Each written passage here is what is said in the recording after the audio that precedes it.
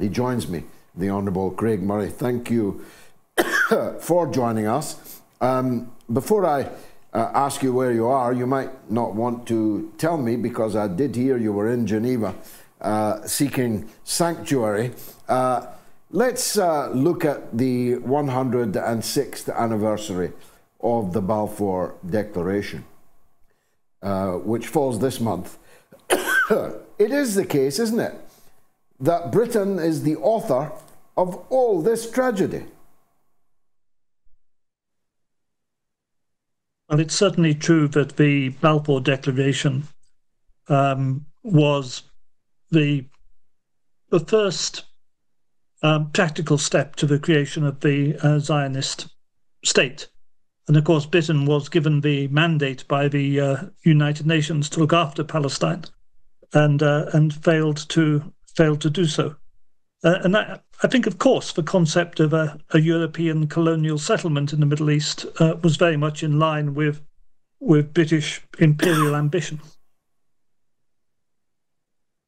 Yes, they wanted, didn't they, a little loyal Ulster in the Middle East. And that's what it was for us very briefly, and has been for the United States ever since. Yes, I think that's absolutely correct. And I think it's very important that we see it in that context, that Israel is a European colonial settlement in effect, which has become, if you like, the wedge end of American policy in a regime which it's determined to dominate because of hydrocarbons, essentially. So often international politics comes back to hydrocarbons when all else is stripped bare.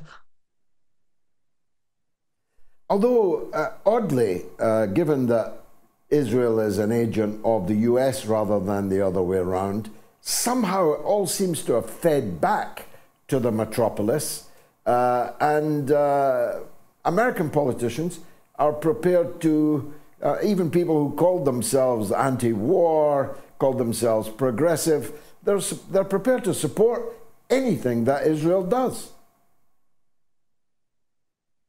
It's quite extraordinary. I think the most striking thing outside, of course, of the terrible events in Gaza, the most striking thing happening in the world over this last 3-4 weeks has been the total dislocation of politicians from the people.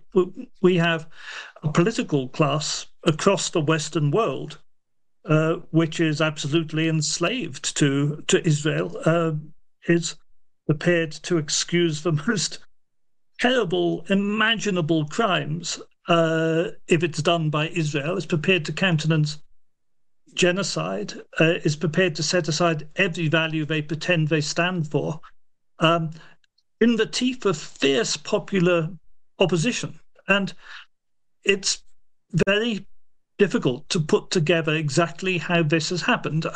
In the United States, it's partly due to the Christian Zionist strength and the Christian Zionist vote.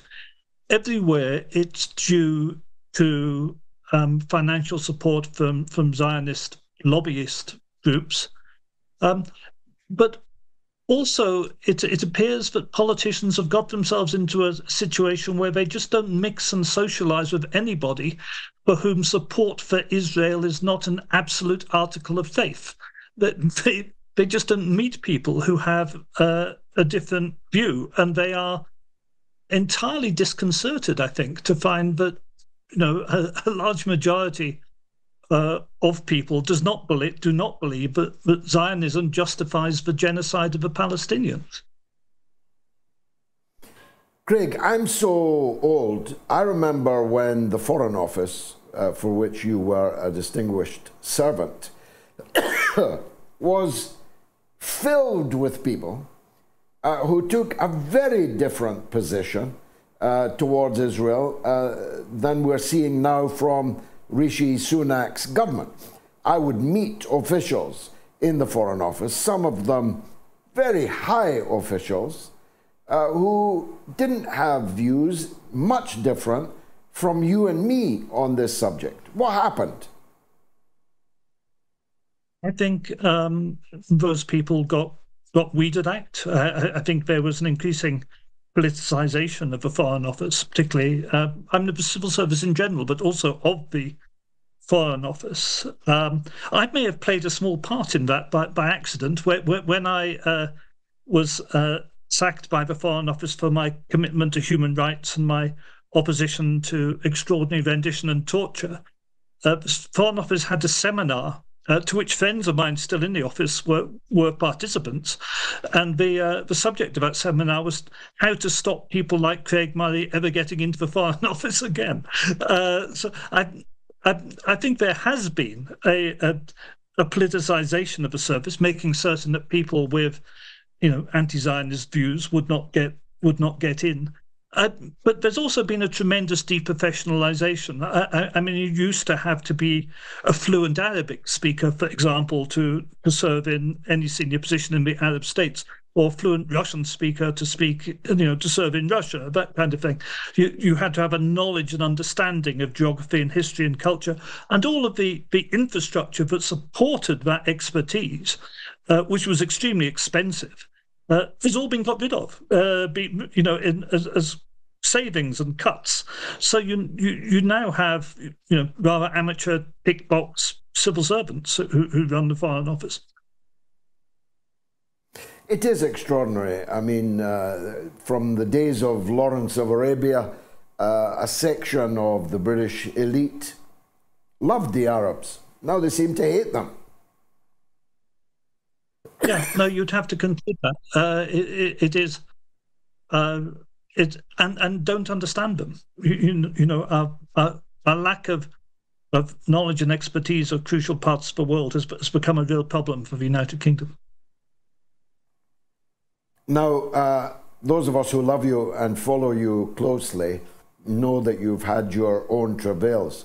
I don't know how much you're able to say, but do please say what you can. Yeah, I was stopped arriving back from Iceland from a meeting of an international meeting of the coordination group of the campaign against the extradition of Julian Assange. I was stopped at Glasgow Airport under Schedule 7 of the anti-terrorism laws and told I was being investigated for terrorism. I therefore was not entitled to legal advice. I was told I had no right to remain silent, and I was asked questions both about the Assange campaign and WikiLeaks and about my support for Palestine. Subsequently, I was told that I am under investigation. I received written confirmation that I am subject to a terrorism investigation, which is ludicrous because, as you know, I'm close to pacifist. I'm not an absolute pacifist, but I've been against war and violence my entire life. And rather than having already spent 4 months of my life in prison on a ludicrous pretext, I wasn't going to stay around for him to do it to me again. So I decided to come here to Switzerland and visit the United Nations, and also put in a formal complaint about my treatment to the United Nations, which I have done. And what's your status now? Are you seeking political asylum there? I'm waiting at the moment while my legal team in Scotland, headed by Alma Anwar, while they try to clarify, what is this ludicrous nonsense of a terrorism investigation. So it may be this is just another piece of police harassment which is going to blow over. But until that becomes clear, I'm going to stay at the country. But I'm not at this stage applying for political asylum. I think I'll avoid Glasgow Airport when I come back to the country myself, although it happened to our colleague Kit Clarenberg at Luton Airport. So it seems there's no hiding place from this kind of absurdity.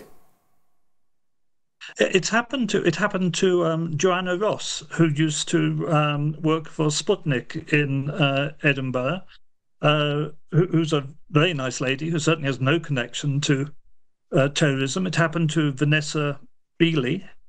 It happened to Professor John Lockland, who has worked for many members of the European Parliament, for example, and their officers, and is quite a substantial figure, again, with no earthly connection to terrorism.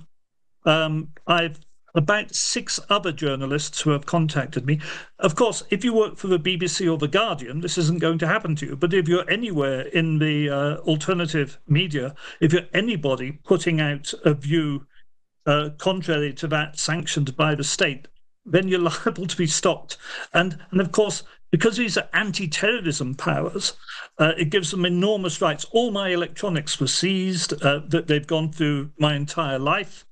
And of course, I'm not a terrorist, I'm a journalist, but they're doing this systematically against journalists who don't toe the neocon line. I mean, bluntly, I'm very surprised I haven't done it to you yet, George. I expect you. Maybe you're just too high profile, I don't know. But it's very... Well, maybe, it's become maybe I just haven't been home yet. Just haven't come home yet. Craig, Lenin was in exile in Switzerland, in Geneva, I think, and he went on to bring about a successful revolution. Maybe you'll end up doing the same. Heaven knows we need one. We certainly do, and I should be delighted for that. But I shan't be. I shan't be returning to the Finland station anytime soon. Well, Waverley Station then.